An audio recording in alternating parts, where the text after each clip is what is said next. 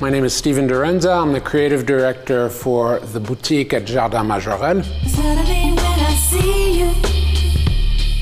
We do our own clothing here. We have our own workshop. You can maybe see behind me. Again, we're the only people in this kingdom who use this satin de soie, this silk satin or this silk chantongue. Gandour is a classical Moroccan garment. And I think you can recognize the inspiration. This is really a hybrid between a traditional Moroccan garment and this is a reference to Saint Laurent. We never copy Saint Laurent, but we do take little inspirations from him. Suddenly when I see you,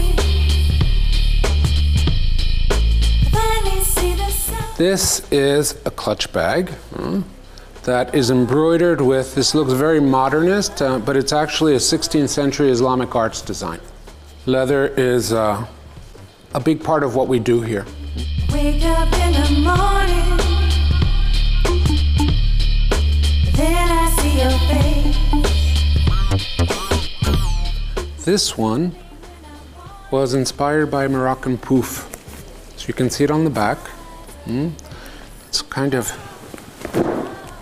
and it becomes a bag like that. Whoa, whoa, sun is shining all around. What was lost has now been found. Basically, the products have to connect and reflect the ancestral savoir-faire of the Amazigh or the Arab culture. Then I look also at what Jacques Majorelle did, and I most certainly look at Yves Saint Laurent. Whoa, whoa, whoa, whoa. This is an ostrich egg. The inspiration is from 2006 from Mr. Saint Laurent. This was their dog, Moujik. So things might look a bit modern, but the idea, the techniques really are centuries old.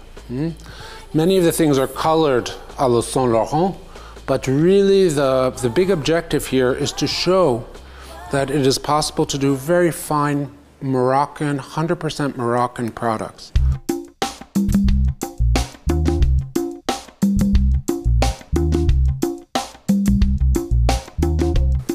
I think people can recognize this as coming from Henri Matisse.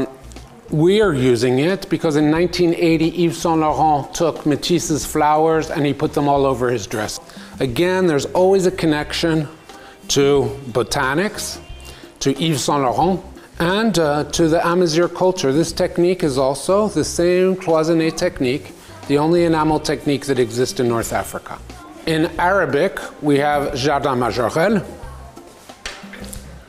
And in Amazigh, we also have Jardin Majorelle.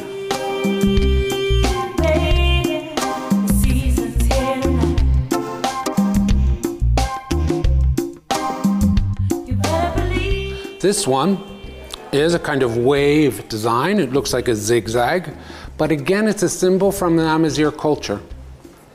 Here, for example, you have something that is a traditional Amazigh or Berber technique. This is silver. Never would we find something so simple. Normally Berber or Amazigh jewelry will have many, many elements on it, sometimes up to 100 elements. What we've done here is we've taken one element and we've isolated it.